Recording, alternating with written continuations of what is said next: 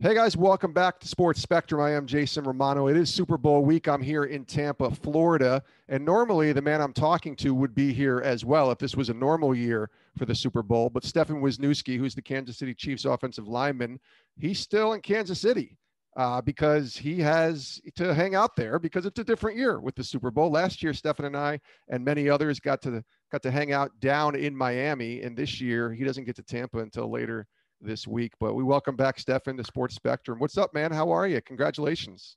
Doing great. Glad to be here with you, Jason. And yeah, excited to be at another Super Bowl. Yeah, it's the third now. I mean, this is kind of cool for you. I mean, they've all had such unique sort of journeys to get to those moments and get to those Super Bowls. This year was fascinating to watch your career and your journey kind of take it to where it took you. But how's it feel? Let's just start there. How's it feel to be back and playing for the third time in the NFL's biggest game? It feels awesome. This year's for everybody, just for NFL players, it's been a different kind of year than ever before. And I think this season's kind of felt longer, than any other season with kind of living in quarantine and just all the nonstop testing and protocols and stuff we're trying to do to keep safe and keep our season from being canceled, which, we're all grateful we were able to play a whole season, kind of a small miracle. Everyone was able to pull that off. A lot of props to the NFL for kind of making that happen and all the players for, following the rules and whatnot. But been a really long year, but you know what? They're still having a Super Bowl and they're still handing out a Lombardi. So I want to get my hands on it. The Chiefs we want to get our hands on it. And yeah, we're excited. Yeah, you got your third chance now to do it. You won your first two, so you've never experienced the other side, and hopefully you don't have to experience it this year too. But let's go back a little bit for you. Let's rehash the last 11 or 12 months or so. February of 2020, you're with the Chiefs. You helped them win Super Bowl 54. March of 2020, you signed with the Pittsburgh Steelers, your hometown team. So let's start there. Kind of take us back. We're also in the midst of just starting what we've still been walking through here with this pandemic. And you signed a deal to go to your hometown team with the Pittsburgh Steelers. Take us through the mindset and just what God was doing at that time, and then we'll kind of walk through that journey together of where He's brought you to today. Yeah, I mean, it really seemed like, it was going to be an awesome opportunity for me. Grew up in Pittsburgh, always rooting for the Steelers, and, went to Steeler games as a kid and had all kind of Steeler shirts. And everyone that I grew up, friends with, are all diehard Steeler fans. Even my family, my wife's family are diehard Steelers fans. My wife's from Pittsburgh as well, Hillary. So we were pumped. I mean, getting to call our families and say, guess what, I'm signing with the Steelers. Like, they lost their minds. Like, they were so excited. It really was an answer, I think, to my mother's prayers of 10 years. She had been praying for years that I would be closer to home. I get drafted to the Raiders. You couldn't be farther from Pittsburgh, right? And thank God finally answers those prayers. So I'm going to Pittsburgh, and it's like, oh man, I'm going to get to play at Heinz Field. Like, it's going to be this really cool, thing. And, sometimes the reality doesn't end up being as cool as what you dreamed in your head. And we'll get there. I guess I can just keep going there. So, we don't have an off season, virtual OTAs, which is strange. We veterans kind of liked it, to be honest, because we got to sit at home and work out and didn't have to hit anybody till training camp. So we weren't that sad about that, to be honest. That's always good for offensive linemen, right? Yeah, good for we O linemen and we older guys. So that was fine. But training camp happens, and I had thought when I signed there I'd have a chance to be a starter, but I'll just say that didn't happen. Didn't really get a shot, and was just kind of heading in the mindset I was going to be a backup, which I've done before. And, I attack everything with a great attitude. As a Christian, I feel like we should have the best attitudes on the team and in the world because of an eternal and biblical perspective, but still frustrating, still tough as a competitor. I want to be out there playing, but that didn't seem to be what was going to happen. I did end up getting to start one game week 1 due to injury. And, it's weird. It's COVID. It's an empty stadium, which it's really hard to play in an empty stadium, to be honest. It's just the energy of the fans that's the best part of game day. Like, that's what makes it feel like game day. And without that, it's just like, is this a practice? Like, is this a scrimmage? Like, what is this? Like, we don't have any comparison. It's like, there's another team out there. We got our game uniforms on, but no one's here. Well, that's what I want people to kind of understand as we're having this conversation, right? You're talking about getting ready for the Super Bowl as a member of the Chiefs, but you started in week 1 for the Steelers, Yeah. and you're playing against the Giants. The Steelers won the game, but that ended up in a moment where you were injured and you had to get put on injured reserve and kind of sitting there for 2 months. So where's the mindset? You don't think that you're not going to be with the Steelers at this point, but it's kind of a setback. And listen, God, I think, gives us these setbacks to kind of grow closer to him. Where's your mindset when you find out you're going on injured reserve? Obviously, you're disappointed because you just signed a deal and you're hoping for a long season, and now you're placed on injured reserve. Yeah, it was tough. It was my first time ever on IR. I'd never missed more than, 1 or 2 weeks at a time, or 1 or 2 weeks in a whole season. So it was different for me.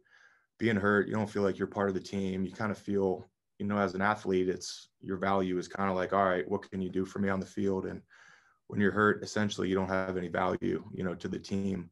Luckily though, my identity's in Christ, and, my identity doesn't change whether I'm playing great, playing bad, starter, backup, hurt, healthy.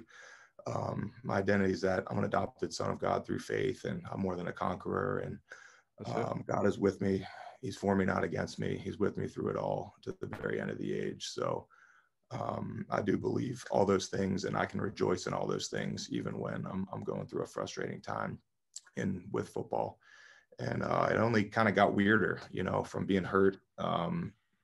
I end up getting cut later, which, is weird. I had been cut before in an off season, but I'd never been cut in the middle of the season before. It was very weird, and found myself at home working out and kind of looking around for a team to sign with. And it's just the strangest year. You think it's going to go one way, it takes a sharp turn the other way. And sure enough, the Chiefs call, and the Chiefs are like, "Hey, do you want to come back?" And I was like, yeah, I do. I sure do. Yeah.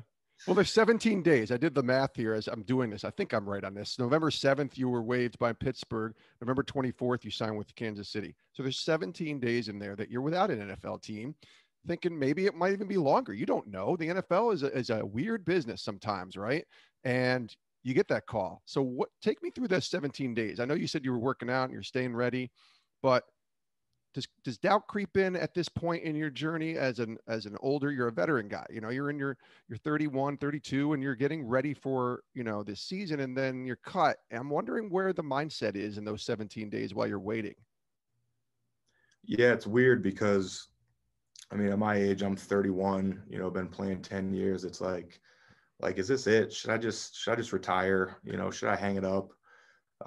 That'd certainly be the easy thing to do, right? Just trying to get back on a team and just get back to like being sharp with football, having not played that long. It's a big uphill battle. Yeah. And that certainly would have been easier, but, prayed about it, talked with my wife about it, and just felt like, what, like, I want to finish this season out. Even if this is my last season, like, I didn't really want that to be the way I went out.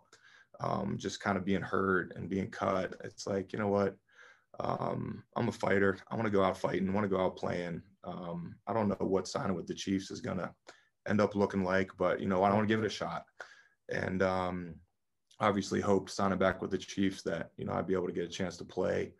And most of the season, I didn't really play too much. Was a backup, played a little bit. I think I got, 2 starts in the regular season, and hadn't played much in the playoffs. And until now, it looks like I'm going to start in the Super Bowl, which is it's just crazy, man. It's so crazy what God can do. He literally, the best way I could say it is God can do whatever he wants, whenever he wants. And I've seen that before. I've always trusted that, when I'm struggling in a trial, like I know God can end this whenever he wants to. I sure wish, we often wish he would end it sooner, right? The trial's working, but I really believe, when he's got us in those trials, it's for a purpose. We just got to trust him in it and wait, and his timing will be perfect. And sure enough, here it is, just in time for the Super Bowl. I get a shot to play. It's unbelievable. Stefen Wisniewski from the Kansas City Chiefs is joining us here on Sports Spectrum. Compare this year to last year. For you, last year was kind of crazy too. And we caught up. I remember it was Super Bowl media night, right? It was a Monday night. You were in Miami. All of us were in Miami, and we're walking through what's just an insane spectacle of media and different people walking around, and some people are up on podiums, and you're kind of, other guys are kind of roaming around, and you were roaming around, and we caught up with you, and we got to talk to you for about 4 or 5 minutes. You don't get a lot of time in situations and settings like that. And you were just kind of smiling like, man, look where God has brought me. How is this even possible? But here I am. And in a lot of ways, what you just described is very similar. Like, look what God, look what you're doing, and look where I am. But this wasn't just a typical, hey, I signed a 3-year deal, 3 years ago, and here we are. And I'm with it. Like, you've been all over the place here. But compare and contrast like last year and the trials and the lessons to what you've gone through this year. It really seems to be like a similar just kind of set of trials over and over, where it's like I'm down, God lifts me back up, then I'm right back down, God lifts me back up, I'm right back down. It's really been a roller coaster ride of the last few years for me. And there's been a lot of, really low points, frustrations where my career is not at all what, I hoped it to be or wanted it to be. And then there's the highs of playing, starting, and win a Super Bowl, where it's like, wow, this is everything I've ever dreamed of, and God's given it to me. And I really think he did it in that manner so that he would get all the glory. I mean, I could still be unemployed, I could be done with football, I could still be hurt.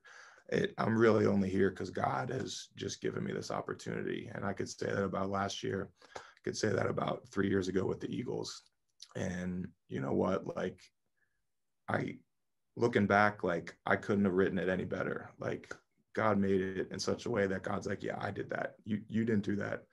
You don't get any credit. And that's better because I don't deserve any. And it would just cause pride to well up in my heart, which is a great enemy of a relationship with God anyway. So Yeah. I am 100% aware that none of this is about me. People are like, well, yeah, well, you worked hard. Like, yeah, lots of people work hard. So what? And even if I have a great work ethic, like, why did God give me a work ethic and he didn't give other people the same thing? It's every good and perfect gift comes from God. Work ethic is a gift from God as well. And I can't take credit for that. God shaped me and molded me into that with my parents and my upbringing. And that's a gift from him too. I can't even take credit for that. It's all from God. It's all been a gift from him. And I give him all the praise. I give him all the glory. And he's been the joy in it too. Every time when things aren't going the way that I hope they would, God's my joy. I mean, I wake up almost every morning and worship him, and he's my joy. He's my strength. And on great days, that's still the best part of my day. And man, on a bad day, that's what carries me through is entering the presence of God and worship, and just experiencing the joy of that. What's that time look like for you with God? Explain that, because I think some people think you're a football player, you're so busy, you're a husband, a dad, you got all these things going on, and how do you find time with God? So what does that look like? And maybe kind of walk us through since September, right? Because we've had Ken Chevalier on, and he does a great job with Pittsburgh as their team chaplain, and they had a lot of good guys kind of joining in on a Bible study there. And then you're not with Pittsburgh anymore, and you're with Kansas City, and you're trying to acclimate yourself back to a group that was where you were last year, but then you have your own time as well with the Lord. What did that look like for the last 4 or 5 months? Yeah, so we did have a great Bible study with the Steelers, and I really enjoyed being a part of that. Number of Christians on the team, and it was fun to be like in person with a Bible study. I know a lot of people during COVID, like we did some Zoom Bible studies, and that's great, did some of that as well, but it was nice to sit in person and just dig into the word with some other believers. And that's always a very important part of spending time with God, is spending that time with others, praying with each other, studying the word together, challenging, encouraging one another. But we still need, personal time with God. And I try to do it almost every morning. Always start off studying the Bible, just reading God's word, and always try to have some time of worship too, where I blast some Christian music and try not to wake my wife up, but sometimes it happens. Sorry, honey. But that just sets my attitude. It sets my mindset, and I think it fills me with satisfaction, with joy in his presence. And if we start the day full of satisfaction in Christ, then we don't have to go seeking satisfaction other places, which aren't going to satisfy and probably just going to get us in trouble anyway, because Christ is really the only thing that brings ultimate satisfaction. But if there's ever a day too where you're like, man, I don't really want to do this day. This day is not going to be very much fun. You start with worship, then you're like, you know what? Like, I can take this day. Like, me and Jesus, we got this. It's going to be okay. Somehow you can get excited for anything after you worship Jesus. I've found that to be true anyway. So yeah, studying the word, worship, and then I'll usually pray on my drive to work. Just asking God for strength, guidance, and yeah, that's generally what that looks like for me. That's good. And then you come to Kansas City, and obviously you're getting ready to play in another Super Bowl. Not only play, but you're going to be starting. And it's funny because you never wish injury on anyone, obviously. And it's terrible when you watch somebody, I'm sure for you, watching a teammate go down, you're not rejoicing in that ever. But it's the NFL. And that's why you have a roster of players, and the next man up has to step up. And in this case, you're that next man up, and you're going to be starting, it looks like, in the Super Bowl. So as you prepare for this game, it's in some ways different than is it different than the way you prepared for games previously when maybe you don't think you're starting? Or is it the same? Is the preparation the same in a starter role versus a role where you're just not sure if you're going to play, or maybe a backup role? Yeah, I try to kind of have the same level of readiness, whether I'm preparing as a starter or as a backup.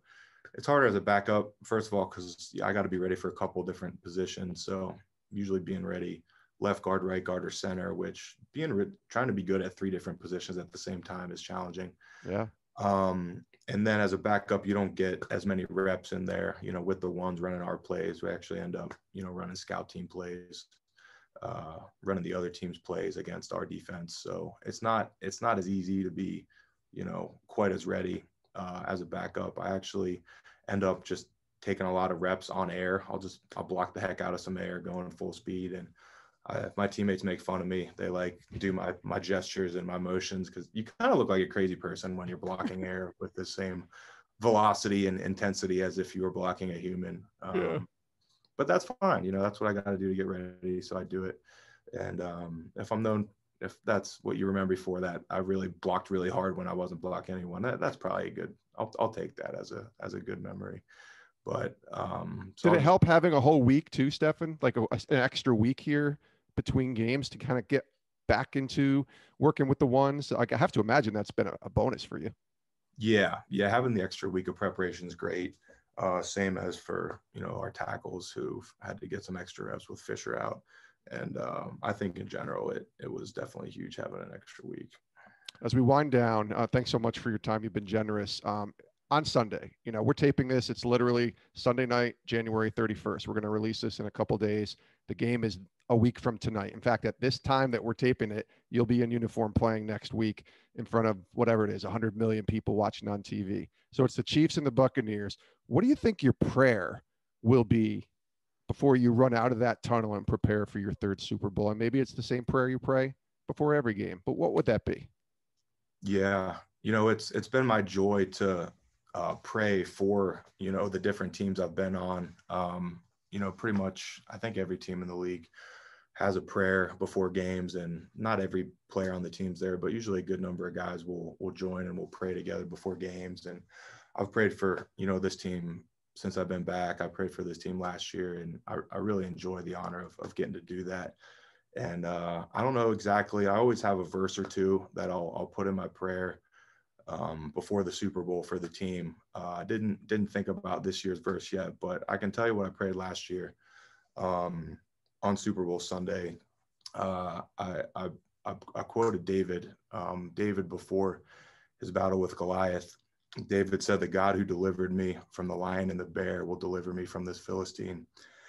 And I prayed that because David was going into his battle with Goliath with confidence, and Goliath was way bigger and stronger than him.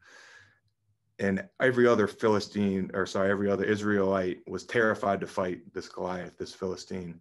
And David says, "No, the God who delivered me from the lion and the bear will deliver me from this enemy." And I just prayed that because, God's delivered me, and he's delivered any of us who have been to that Super Bowl from so many trials in our life. And we just have to have confidence that the God who's delivered us before will deliver us again. And it's important too, what David said. He didn't say, "I killed a bear and I killed a lion, so I can kill Goliath." Mm. David said, the God who delivered me from those enemies will deliver me. So his confidence isn't in himself. His confidence is in God. And that's where my confidence is. And that's why I can go into any game, not afraid of anything. You know what? God's delivered me before. God can deliver me again. God's with me. Whom then shall I fear, right? And yeah, That's something good. along those lines, yeah. No, that's good. We'll have to get you back on sometime in the off season and hear that prayer before Super Bowl 55. But just appreciate you, brother. Thanks so much for coming on, for spending a little time with us. Obviously, best wishes next Sunday as we watch you face Tampa Bay, and maybe it'll be 3 Super Bowls for Stefen Wisniewski. Thanks so much for joining us, my friend, and we'll see you next Sunday. Thanks a lot, Jason.